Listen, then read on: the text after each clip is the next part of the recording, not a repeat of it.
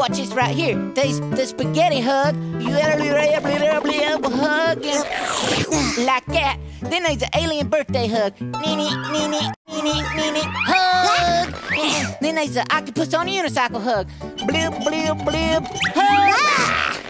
Whoa.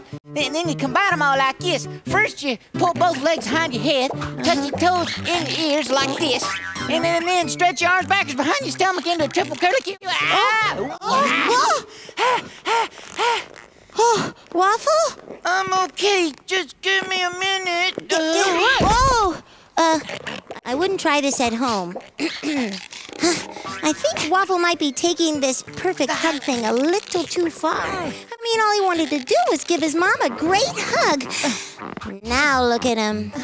Mustard-free leg stuck in here. For me, a hug doesn't have to be super fancy to be perfect. It could be really simple. It just has to have feeling. I have no feeling in my toes. Not that kind of feeling, Waffle. Oh. Gosh. Ew.